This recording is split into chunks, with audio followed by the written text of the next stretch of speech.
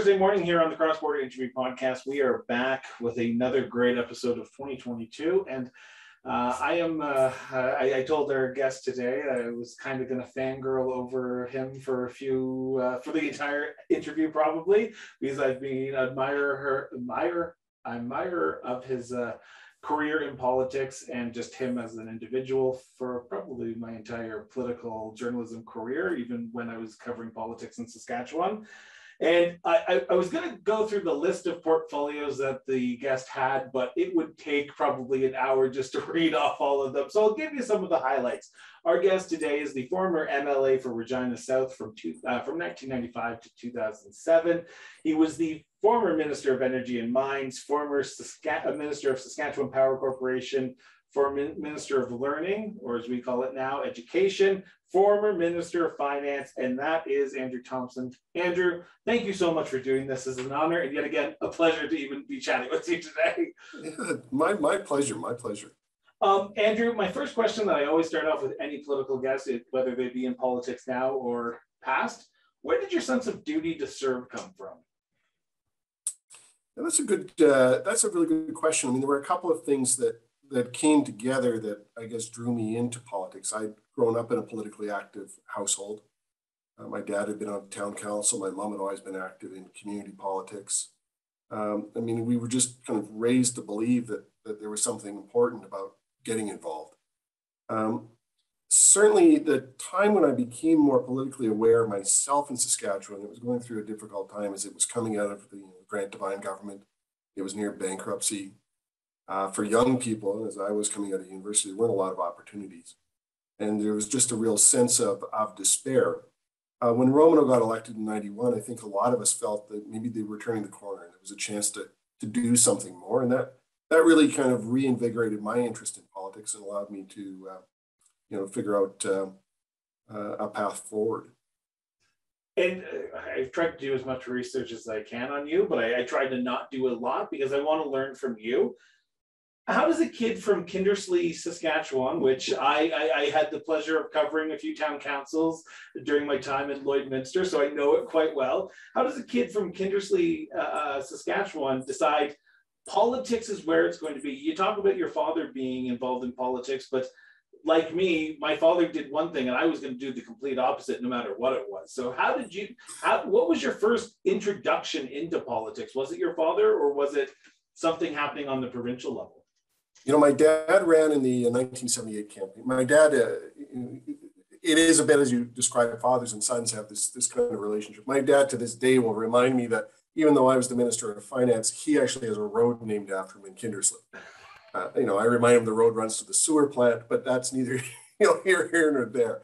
It is just that kind of a sense of civic engagement. But as a kid going around all these communities with my dad when he was campaigning in 78, I was fascinated by how people would come and want to talk to him about issues that were really important to them. And it kind of made me believe in the system. And that's almost out of fashion nowadays. But there was this kind of sense that really, politics and the democracy and that civic engagement is actually how we make change happen. And so for me, it was maybe kind of instilled at an early age. And then certainly as I graduated from university and became more aware of what was going on in the community around me as an adult, I saw the need for us to continue to engage, not leave it just up to other people to do it. And so, especially at the point where I decided to run in 95, which is a long time ago now, the NDP had just gone through its first term. It had made a number of extremely tough decisions.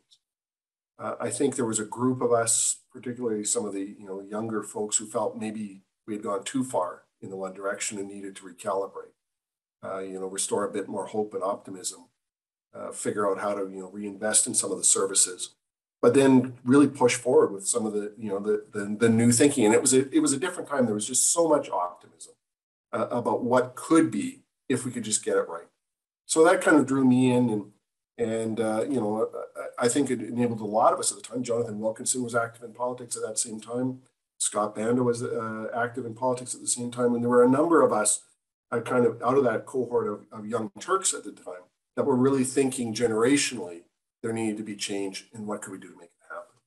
we'll talk about that change in a few minutes, but I still want to stick to the roots of Kindersley, because was the NDP, first off, did your father run for the NDP in the 78 election? I just want to make sure. Yeah, he did. He lost to Bob Andrew by about, I forget what it was, a couple hundred votes at the time. So it was, it was quite interesting. I mean, it was never lost on me when I was sitting in the Treasury Board room and the photos of all of the former finance ministers sitting there, and there's Bob Andrew, who, of course, I remember from, Kindersley days, but, recognizing that, the paths in Saskatchewan never diverged that far. The communities are still fairly tight and fairly close, but yeah, it's not exactly NDP territory now, I wouldn't say. I mean, I think the Maverick Party finished there second, or the Buffalo Party, or whatever it is they've got running provincially out there now. So the question I have to ask, the $1 million question, is what drew your family and yourself to the NDP? Yeah, it's always been a sense of social justice. I mean, it is a pragmatic view of the NDP that we have. I mean, I would certainly always fit within the more moderate wing of the NDP. I'm not by any means on the, on the further left side. But it is that sense that this is a party that gets the compromise right. It really understands how to help move forward, both in terms of wealth creation, but also redistribution, to make sure, people aren't left behind. So for me, it was that. I mean, the other piece, just, locally, I mean, I grew up in a family that was very politically diverse. My grandmother was active in Diefenbaker's campaigns up in Prince Albert. My grandfather was a Liberal. But it really was that kind of just sense that at the point that I was able to start thinking about politics, my parents encouraged me to kind of look at which party was closest to my views and figure that out. And I think for any of us who are involved in politics, you realize that parties are big tents, and there's lots of space within them to kind of find your place. But it comes down to kind of those core values that are part of it. And the Western NDP, it has a very distinct identity, and I think a real kind of distinct sense of what can and needs to be done to move the region and the country forward. You go off to university, if I'm not mistaken, University of Saskatchewan or Regina? Yep, Saskatchewan, yep. University of Saskatchewan. After your university days, you begin working for the NDP government under Roy Romanow. Mm-hmm. Take me through the back room of the NDP government, because like you said, it was in its first term. It had just defeated Grant Devine as the new government in 91 before you were elected in 95. What was it to be in the halls of power from a backer's perspective? Because I was in the halls of power in Queen's Park as the staffer, but I never had the opportunity. I toured the Saskatchewan legislature. What was it like to be in the halls of power, working behind the scenes in the government of a new government like Roy Romanow's? It was interesting. I had been student union president when I was at the U of S. And there was just such a sense of relief when the Romanow government was elected across the province. I mean, the Devine government, notwithstanding some of the decisions they made, were not a particularly adept government. Certainly had a bad, they ended up with a bad hand. There was a lot of economic turmoil around the time, but they were, largely seen to be a corrupt, burnt out shell of a government. And, the relief that came from being there was unfortunately very short-lived because it wasn't very long after the NDP government came in that they realized the cupboards were much worse than bare. And it was really a shock to the system, that sense of hope and optimism and all that could be just changed, all of a sudden was gone. When you're spending $1.25 for every dollar you're bringing in, and the lenders just aren't prepared to lend you any more money to keep going. It was a real bracing moment, and it caused, I think, a lot of people in that government and within the party and the folks affiliated with it a bit of a rude awakening, and it really did cause us all to kind of go back and think again about what it was really were the core values that we needed to drive forward and make change, and that it wasn't just about spending. There were, in fact, a number of other factors, and just issues that needed to be, fundamentally changed from what the previous government was doing. So knowing that the cupboards were bare, because I covered politics a lot, and especially in my time in Saskatchewan, I remember reading history of politics, and you were right, the cupboards were bare and they were spending more than they had, and I think there was a big surprise, and I think there's a lot of governments who say that when they come into power, but in 91, it was the case. Yeah. What were some of those priorities that the government at the time had to say, okay, we have to step back. We can't fulfill all the promises that we were just elected on, because we now have to deal with the financial mess that we've been left compared to what we wanted to do if we were told the truth going into this election. Yeah, a big part of it was a decision that was made that we weren't going to abandon the agenda of change just for austerity. And I'll give you an example of that. Coming into into office, there was a real view that the healthcare system should be updated to focus more on community care, on communities of practice, move away from the sickness model to what was called the wellness model. A lot of kind of optimism about what could happen on that in terms of better engaging healthcare practitioners and nurses and social workers and others into that continuum. And so much of that looked like it was derailed with the budget process. And there was a decision made by that first cabinet, those first a couple of cabinets that were there, that they weren't going to give up on that. They were going to continue to push forward with those reforms. The problem is that it still had to be overlaid with the financial realities. And so the NDP government was tagged with the decision of how to right-size those budgets and how to carve off money to make sure it could happen. And of course, famously made the decision to close the 52 rural hospitals, including the Plains Hospital, the large tertiary care center that was in Regina South. So those were, they were really bracing, tough decisions. And as the government moved on through its first term into its second, there was a real debate internally about whether we had gone too far on some of that. And I certainly was of the view that the decision to close the Plains Hospital was not a great decision, that was probably in hindsight not entirely necessary. And that we really needed to do something, re-examine what was happening. I had certainly traveled enough in my first term, and in fact, when I was a staffer, to a lot of these smaller communities where there were nicely kitted out facilities, but there were just not the patients. I remember going to one healthcare facility that they showed me the maternity room that they had funded and set up. And I said, well, this is great, but they hadn't actually had a birth in that room in I think 4 years by the time I had visited. And so there was just such at the same time we had this massive set of demands growing in the centers for more specialized acute care.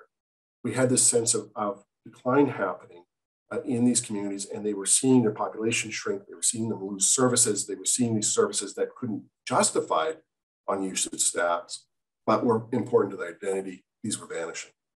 And so this was a really tough a situation for the government to deal with. But as I look back on it, and you don't see change in the same way when it's happening as you get to when you look back. But the impact of rural depopulation in the province, the urbanization that was going on in the province at the time, was really a difficult external factor for that particular government demand. The pressure on more need for urban services at the same time you're dealing with declining populations and that sense of just political loss in the smaller towns was really a bit of a time bomb for the Indian. You make the decision, I'm assuming, not like moments before the 1995 general election, but you have it in the back of your head that you're going to put your name on the ballot, I'm assuming, in a future election. Why do it in 1995? Was there someone pushing you? Was there someone saying maybe you should look at that? Because if I'm not mistaken, yet again, Wikipedia should not be trusted for anything, but it's the only spot I can find election results. There was an incumbent NDP MLA for the area of Regina South.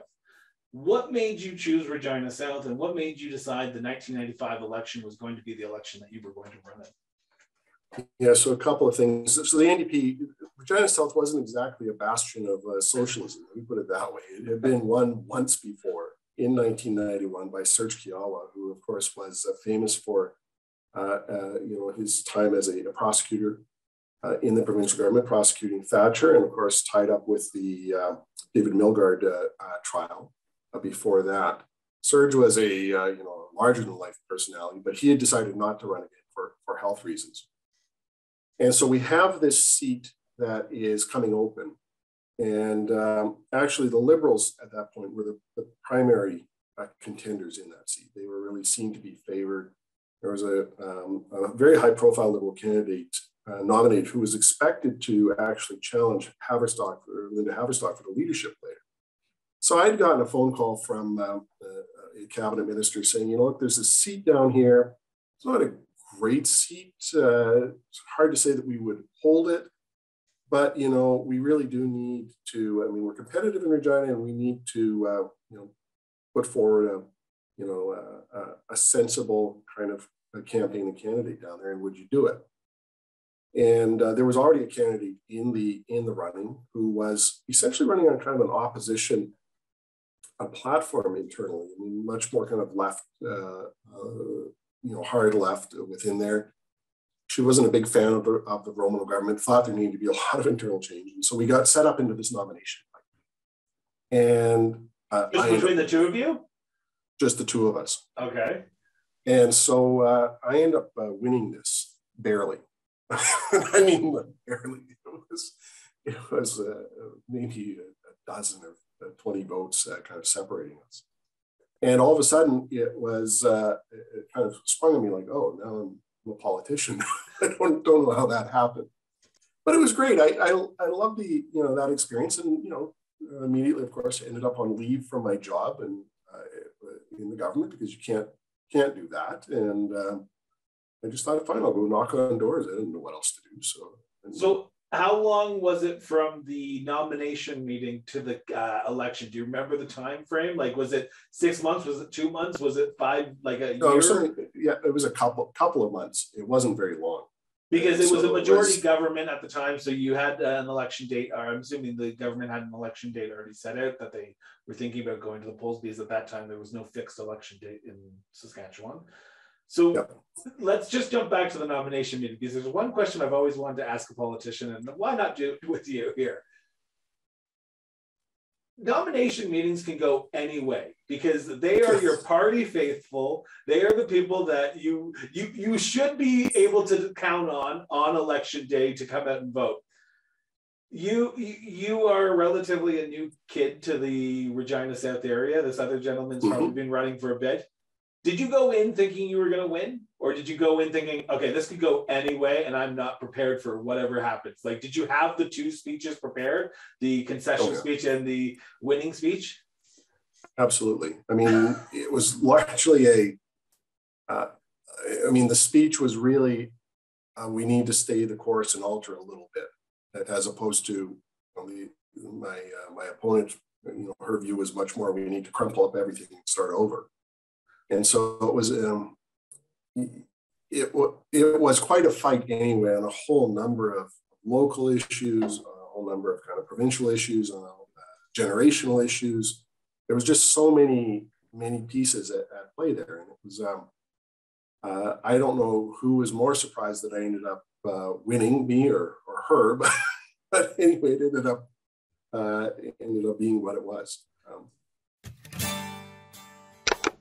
We pride ourselves on going beyond that 15-second soundbite by becoming a backer of the show. With a quick visit to patreon.com and searching cross-border interviews, you can help continue this show. For as little as $3 a month, your support can ensure we grow and bring new and exciting things to our growing listenership. Click the link in the show notes and back the show today.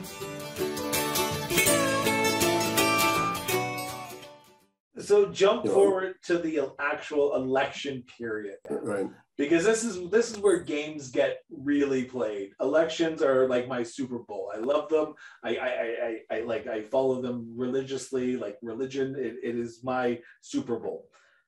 Being on the ballot, I had the pleasure of being on the ballot in 2015 up in Peace River, Westlock, which if you are an Albertan, you know, Liberal or anyone besides a Conservative running in Northern Alberta, good luck. Seeing my name on the ballot for the first time, seeing my name on the sign, seeing my name on the literature was mind-blowing to me, because I am now trying to get people to vote for me. How was it for you to see your name on the ballot, the signs, the brochures, going door knocking and promoting yourself compared to another candidate? Because I'm assuming you helped candidates in the past like your father. Yeah, it was different moving from an organizer role to being the candidate. I remember saying to my campaign manager the day I voted, he said, "How'd it feel to mark your name?" And I said, "You know what? I hate to say this. I just went down the ballot and found NDP and put my X next to it." You know, thankfully it was my name next to it, but I mean, it was just the way it was. I always just voted that way. So that's what I was doing. Who was the NDP candidate? I'm voting NDP. And, you know, what was fortunate is a whole bunch of other people did too. And but it was a very different kind of experience. One of the things that I found most different running as opposed to campaigning for someone else is the dialogue on the doorstep is very different. You will have found that as a candidate yourself. What people talk to you about is much different when you are potentially going to be their representative than you're, you know, there on behalf of the party. And so that was, you know, I thought it was really interesting, just the type of conversation, the change in that, what people would share, what they would say, how they would approach things. It was very different, but it was really, again, very reaffirming just to see that there was still that relationship. And, you know, I'll say I found that again when I ran federally in 2015 to a much different result, of course, losing that election. But, you know, again, the dialogue that happens, and I just don't think we can underestimate how important that what's now just referred to as voter contact actually is in terms of the process. And that to me is still the strength of the Canadian democracy. And it doesn't matter who the candidate is or, you know, which party it is. There is that real desire just to have that dialogue. So that was for me a big difference, you know, switching from operative to candidate. I've covered elections a long time. I've had family members run elections in Ontario and out here in the Western Canada. But elections are not the same way that they were conducted back in 95, 99, 2003 when you were elected. Election night dragged on. It was not an easy night for a lot of people. Do you remember that first election night in 1995, waiting for the results? Because you said you were up against a Liberal, sort of a star candidate. It wasn't a very progressive NDP-friendly area, but do you remember that night and what was going through your head and waiting for that official result for someone to declare, whether it be CBC or CTV, declare Andrew Thomson has been elected the new MLA for Regina South? Yeah, I do. I was gathered with my family, with my folks and my sister and some friends, and we were at the house and just watching the results come in rather than go to the committee rooms. And the campaign manager said, "Look, once we've got a decision, we'll tell you to come in and you can, you know, thank the volunteers." So I get a phone call and he says, "You know, I'm amazed at this, but you're winning." He says, you're up by about 400 votes. And he says, "You know, I think you should come over and thank the volunteers now." So I said, "Okay, great." Which was kind of odd because the TV wasn't showing that. And so I get to the, you know, campaigns get their information quicker. Because they've got the phone-ins from the polling station. So I go over, I no sooner walk in the door than the campaign manager grabs me by the shirt, pulls me into his office. And he says, "I don't know how to tell you this. You're actually losing by 78 votes. I said, "I don't understand." Like 15 minutes ago when I got in the car, I was winning by 400. He goes, "Yeah, we had an adding error." And I'm like, "Oh, goodness." So it was this nail biter of a night until the very final poll comes in. which then again, the advance poll comes in and I pop back up. But it was a roller coaster. It was just one of those things where it's like, oh, okay, you're winning, you're losing, you're winning. So you are elected in 1995 as the new MLA for Regina South. You have been in the halls of power behind the scenes, but you are now the politician. You are a politician, Thomson, yep. And I've asked this to every candidate, every politician who has ever come on the show. Walking into the legislature for the very first time as a newly elected MLA, MP, walking onto that floor, what was that feeling like? Overwhelming. Absolutely. Even to this day, I remember it vividly. That first moment when you walk in and you take your seat, and I was seated in the last seat in the last row of the government. And it was, I mean, those who say that there is no bad seat in the legislature or parliament in this country is absolutely right. I mean, it was just awesome to believe, that I was in the same room where these, the heroes of, my childhood had been people that I looked up to when I was a staffer in government, or now sitting as colleagues. It was just so impressive. And even though, of course, the way we sit in Parliament, my view was the back of the heads of all the cabinet ministers. The only faces I saw were grumpy opposition members. But it was, it's still really kind of is important to have that experience for everyone to come together in that kind of a room. And I know we're having this big debate now about hybrid parliaments and the rest of it, but there is something to be said for bringing together the people from all the communities across your country, or region, to be together and to actually have to sit cheek to jowl and run into each other in the hallways and justify the rhetoric that you're using in your speeches or in your campaign literature. You had the ability to sort of have the experience of working behind the scenes, like we've talked about. Yep. But what was the moment in that first term that the weight of your work was put on your shoulders? Because what you do, how you vote, affects people's livelihoods, affects people's jobs, affects people's ability to get to work, affects their pocketbooks. What was that moment for you in that first term when you went, oh, wow, this is a lot bigger than I thought originally before I got into politics, that I'm making the decisions that could help or potentially hinder the people of Saskatchewan? Yeah, the toughest decisions, the ones where you actually are standing and voting and you realize the impact that you're having are not always the big ones. It's not necessarily the budget votes or those, because there's so many things in that. It's not the throne speech vote. It's, for me, the two issues that really were, I guess the three that kind of really sat with me. One was, of course, the debate about the Plains Health Center and whether it should be shut or not. And that was really difficult because it was a massive set of protests. It's my riding.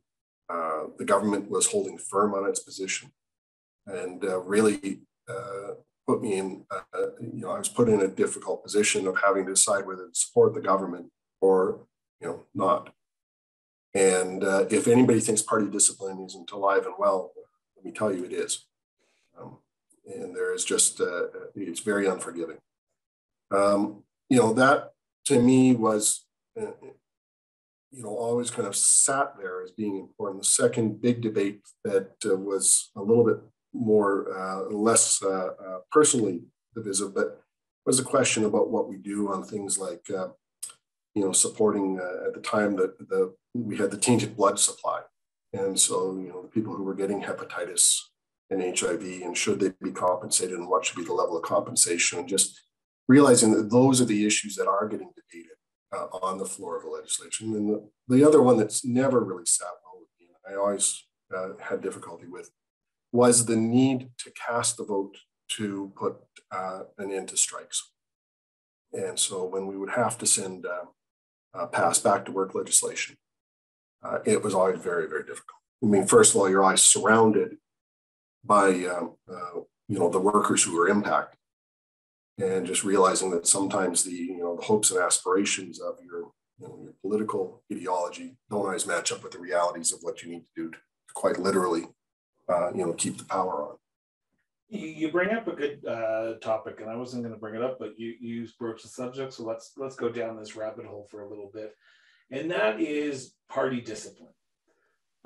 There's a lot of people who get into politics that they think, I'm going to go into party politics and I'm going to be able to vote my conscience on every single bill, and I'm going to be able to make my decisions for the best of my constituents, no matter who is my leader or whatever party I belong to. I'm going to be there to represent the constituents.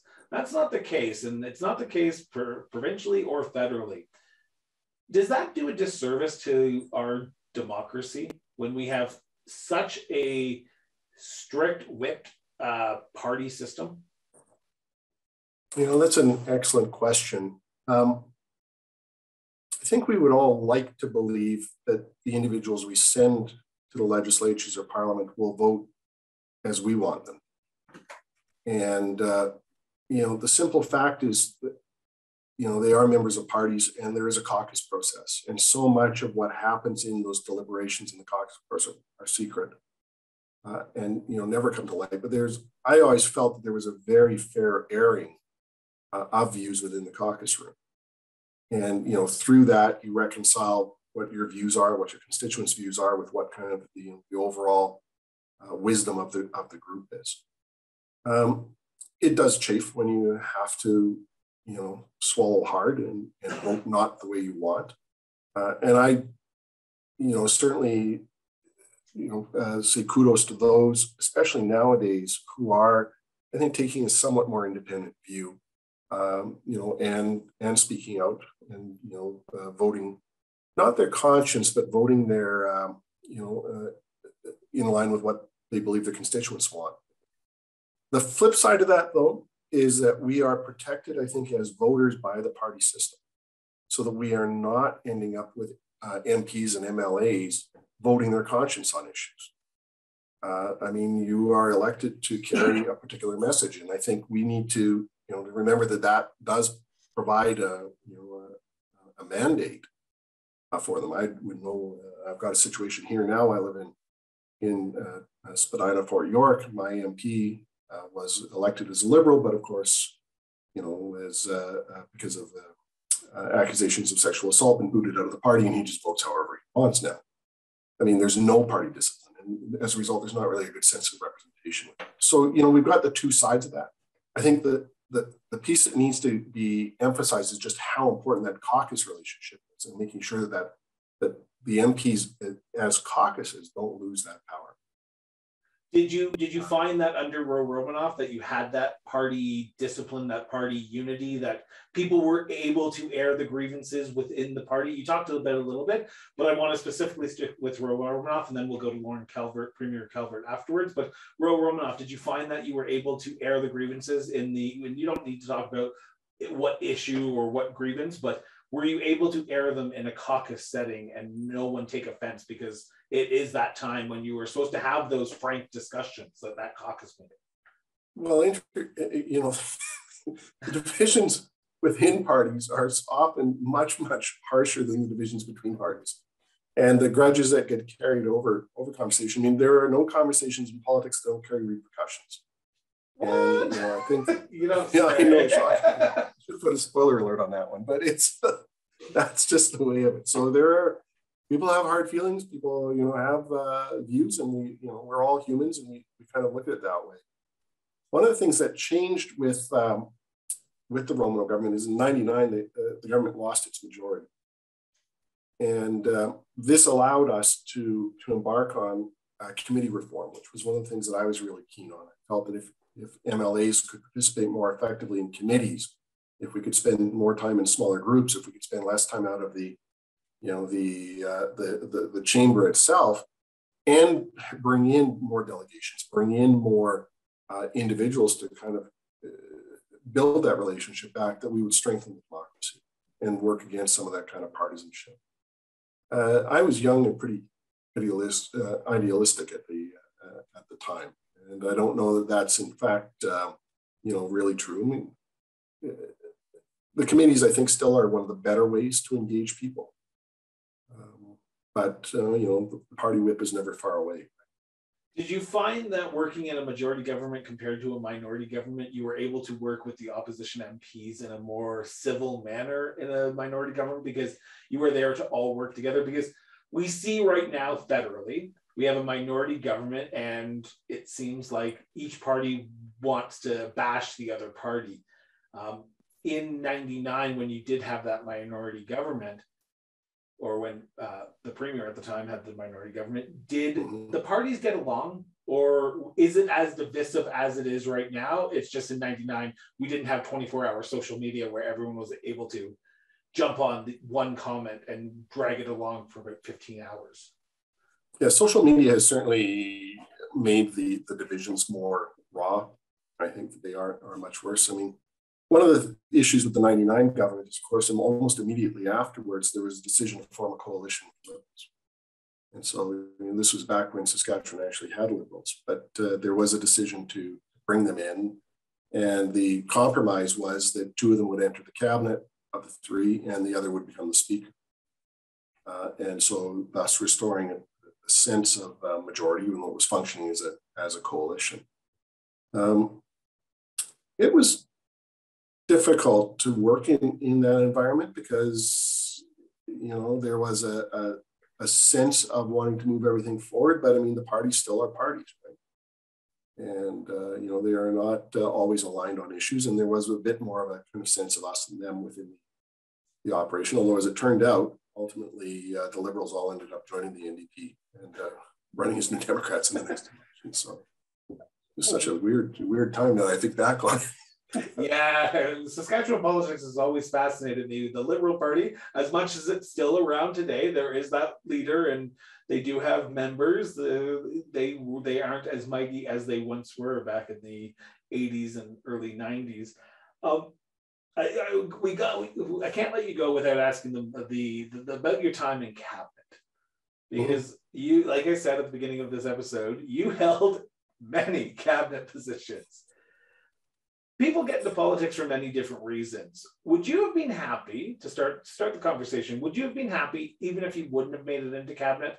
Would you have been content with just being a backbencher, being able to go about your day? Or were you always striving to be a cabinet minister?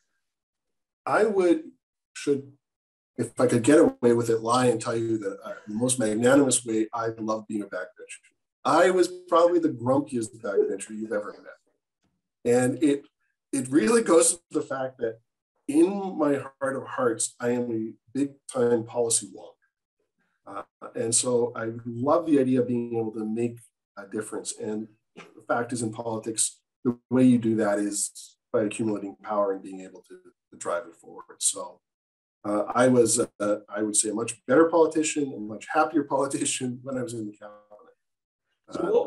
And frankly, I was happier as a staffer than I was as a cabinet. No. What was the phone call? Do you remember the phone call, getting the phone call or getting the call to come into someone's office to talk about potentially putting you into cabinet? I do. And in fact, it had been speculated that this was going to happen, not my appointment, but the cabinet shuffle was going to happen. And it got derailed because of September 11th.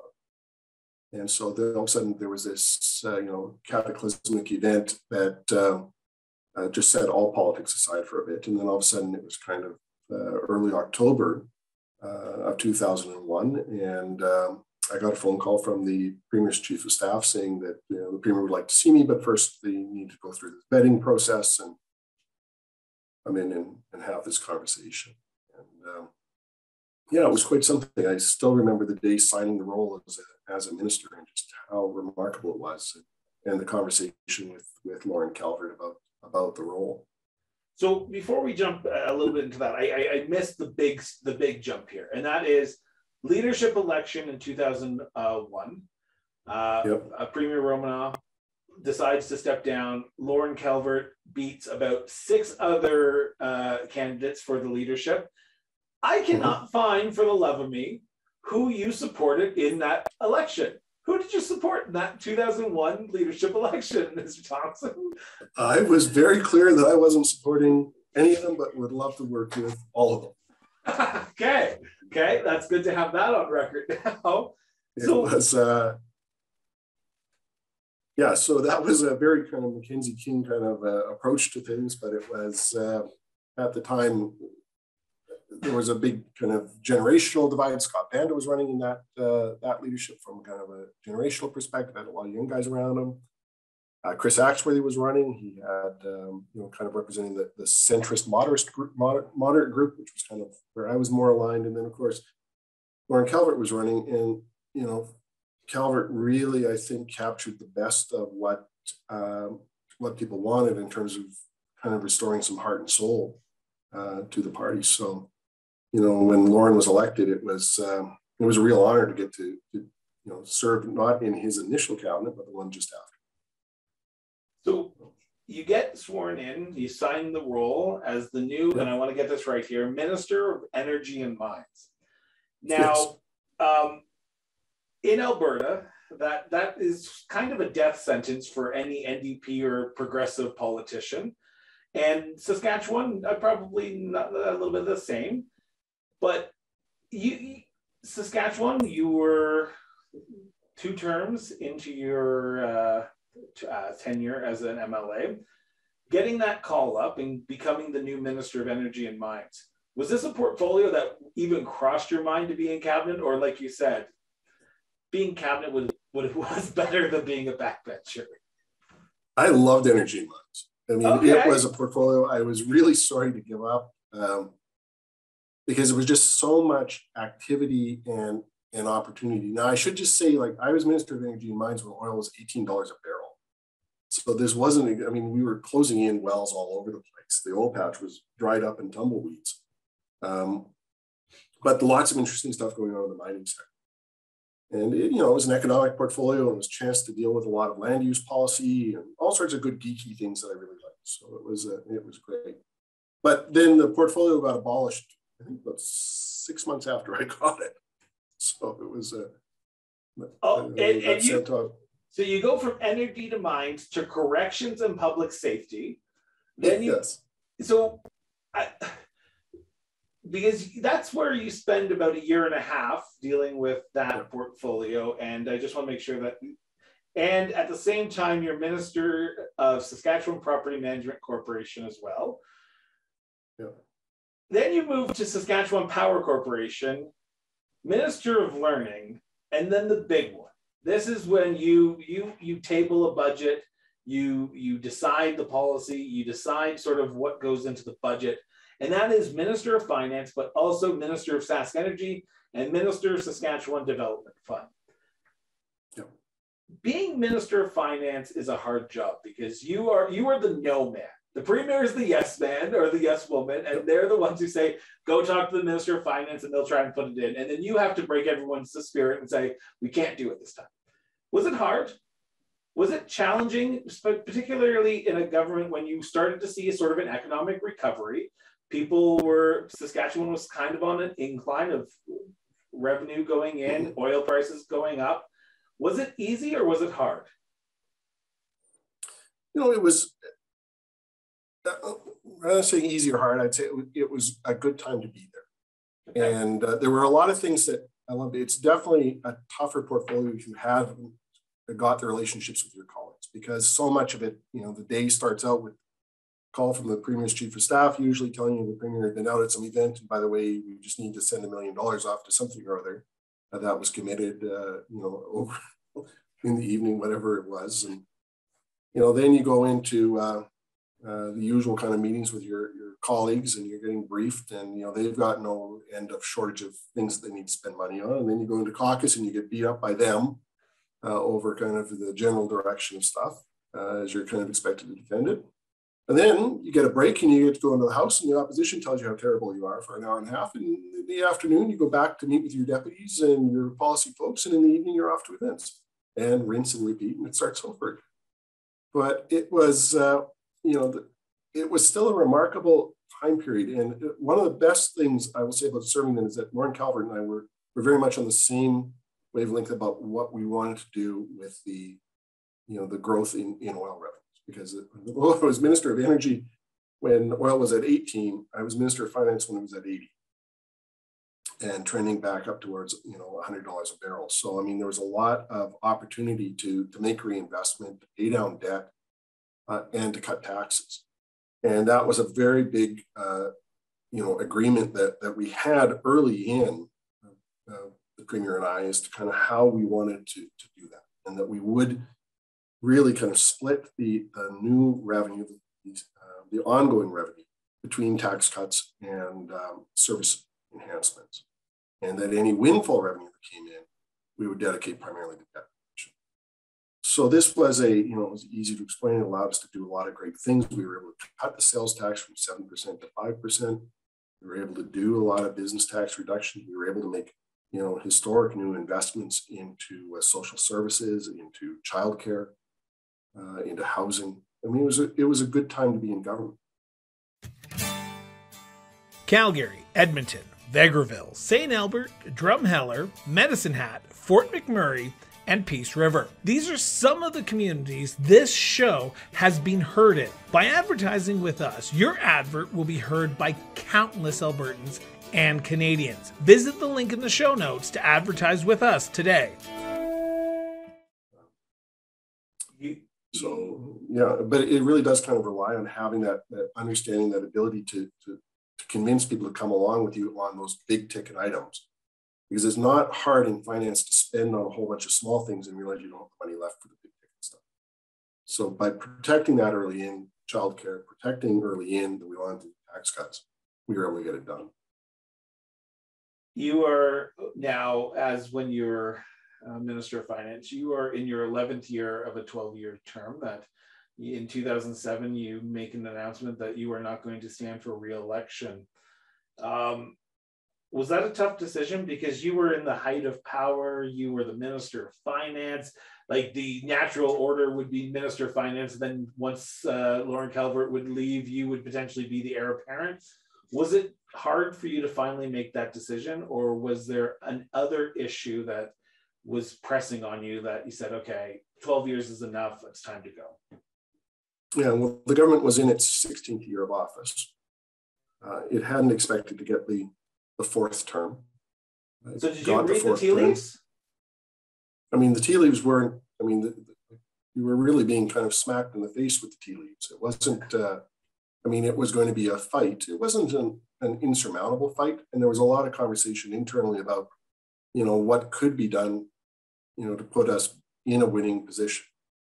And there were, lots of different discussions about what that would look like.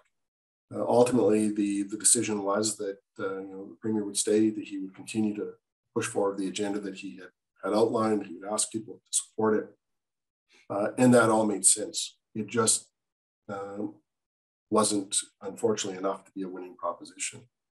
The pieces that were also sitting alongside me is there had been a decision, I'm not sure by who, my own speculation, to leak the last budget that I introduced. And it had hit the papers the weekend before the budget was due. And to me, it was a symbol of a caucus that had fractured, that there was clearly not trust there that we could move forward together. It was very clearly a leak internal to us. It wasn't a service leak. It was a leak designed to put the budget in a good light, but very different than what we'd initially framed it as. And so I was very, I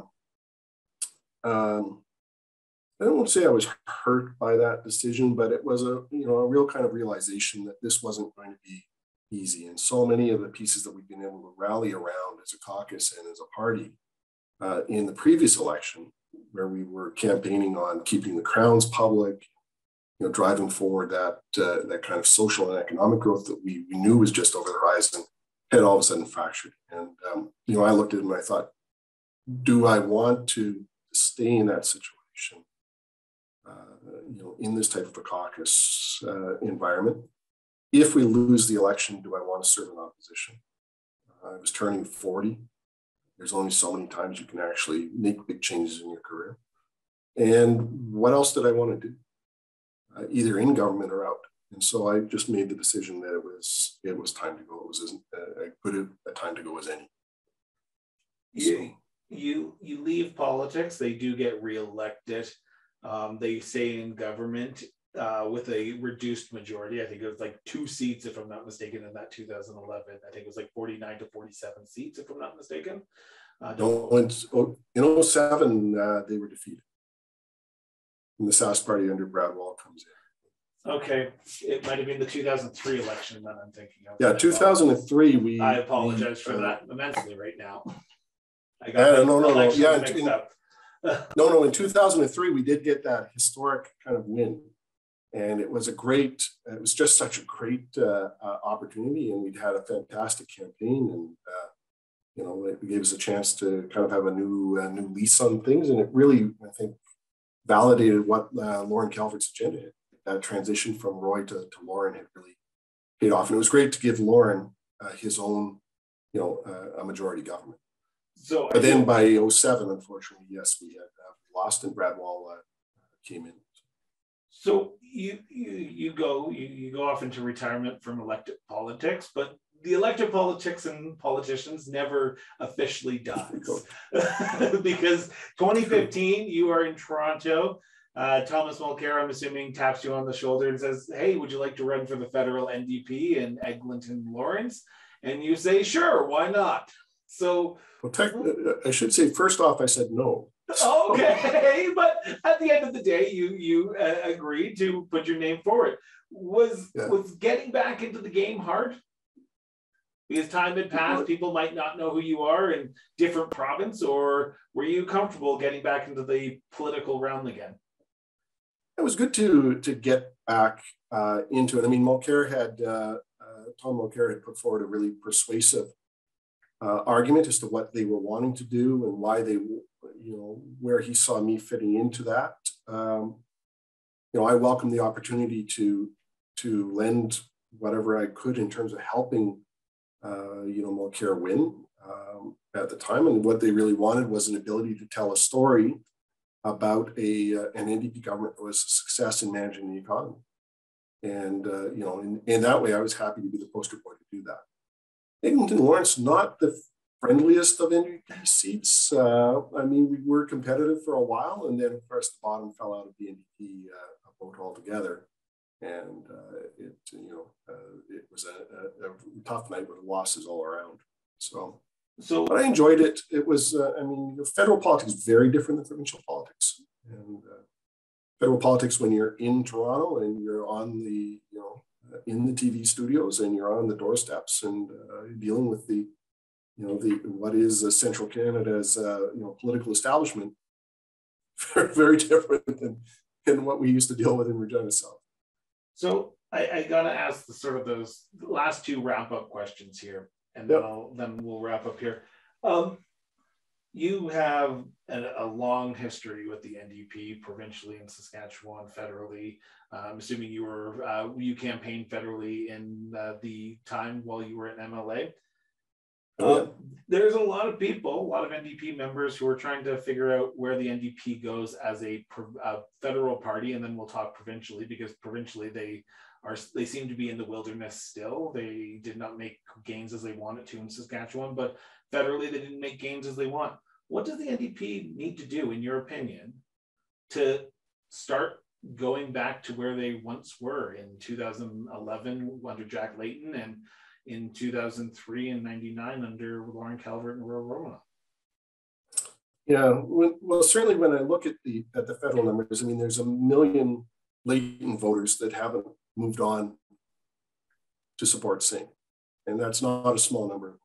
And I think we need to really ask ourselves, why is that? There are some reasons, certainly in 2015, that the NDP wasn't able to capitalize. I think that campaign's been dissected by just about everyone, every which way. But, the question today, I think, really is, again, with the federal NDP, if it is interested in being a government, or is it happy just being the conscience of Canadians in Parliament?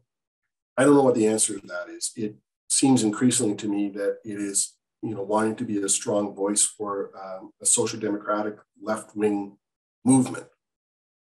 But the cost of that is the ability to build a big tent, bring in a lot of middle-class voters who are sympathetic to that direction, but not motivated.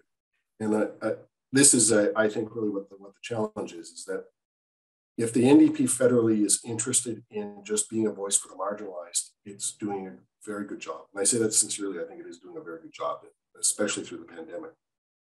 But that is not going to ever create enough of a voter base to propel it forward. And that's, I think, why it had such a difficult time in this last election. If all it's focusing in on is redistribution of wealth and has no agenda for the creation of wealth, if it can't speak to that, desire of folks who just get up in the morning and want to look after their kids and get them off and maybe figure out somewhere down the road, how they're going to replace the car or what they need to do in terms of finding a better career or just planning the winter vacation. If we can't figure out how to speak to that, then the NDP is going to stay as a voice on the margins. It doesn't mean they can't have success, but it doesn't mean that they're going to be in a position to grow or ever potentially go. Does that translate into provincial politics in Saskatchewan as well? Because Cam Broughton, Ryan Mealy have tried and they have not been able to grow that base. Does the Saskatchewan NDP need to look into themselves before they can potentially gain back government, or is it just Saskatchewan has moved on from the NDP governments of yesteryear?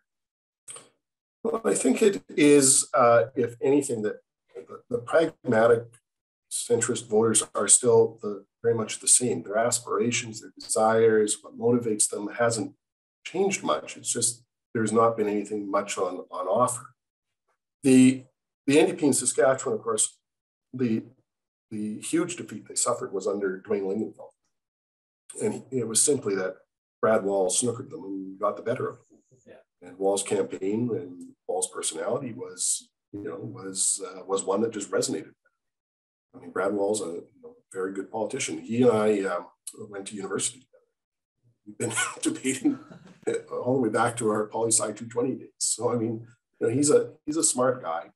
I don't know about the politics always, but he got the better, and that was a big hole for the NDP to crawl out of. Cam Broughton, when he was there, I think did a good job of trying to restore that. Didn't make the gains. Again, tough against a popular premier to do that in a second term. And I think the challenge now for Ryan Mealy, when Mealy comes out of a different side of the party than I certainly was with, is whether he can make that leap to really representing those kind of hopes and aspirations of ordinary voters. Not to say that we ever need to abandon being the voice of the marginalized, but you can't just be the voice of the marginalized. Because you can't, I have always believed, you can only make real change happen by sitting on the government side of the house. And if the NDP today believes something different, then it's a very different approach than what propelled Romanow or Calvert or Notley or Horgan, in terms of how that works. And so, we'll see what comes out of it.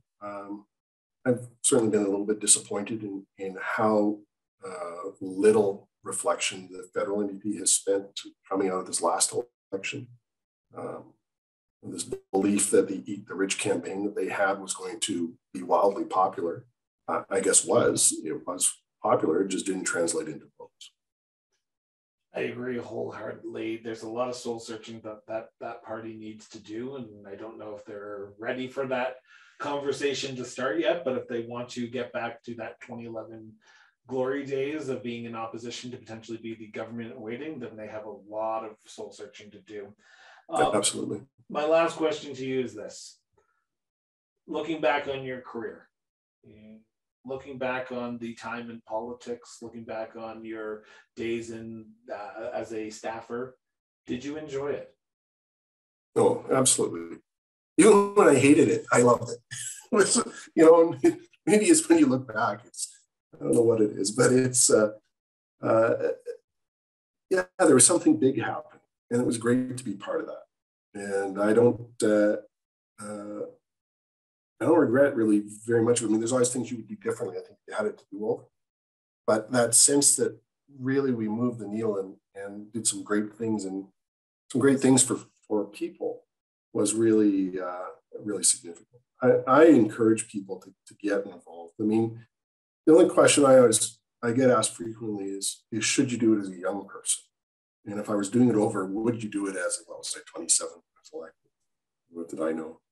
Are you better doing it then, or would I be, are you better doing it at the age I'm at now? I don't think there's a wrong answer to that. I think if you've got something that you want to accomplish, get involved and figure out how best to make it happen. And it really doesn't matter what the age is. You opened the question up that I have to ask now. Is Andrew Thomas done with elected politics? Oh yes. Oh yes. Perfect way to end this. I'm quite happy to be a curmudgeonly pundit and hear on podcasts and share my views to whoever wants to talk about it. But hey, I always said when I was in when I was in office, we used to get these letters and people would write you letters and rudely outline what they thought. And often I said, you know what? When I retire, I'm going to become that guy. That's what I'm going to do. I'm going to write my MPs. I'm going to write my MLAs. And I'm going to tell them everything they're doing wrong and what they should be doing right. And they should listen to you. I still aspire to that. I still aspire to that. I want to thank you, Andrew, for doing this. It's been a pleasure and an honor. For those who are listening and watching this, thank you for tuning in for another great episode. We'll be back tomorrow with another Saskatchewan native currently residing in Ontario as well, because it seems like we're doing the Saskatchewan month in January. But please tune in for another great episode of the Cross Border Interview Podcast. Hit the subscribe button, and we will be back tomorrow morning. Have yourself an excellent Thursday afternoon, or Thursday, rest of your Thursday, and we'll be back Friday morning. Talk to you later.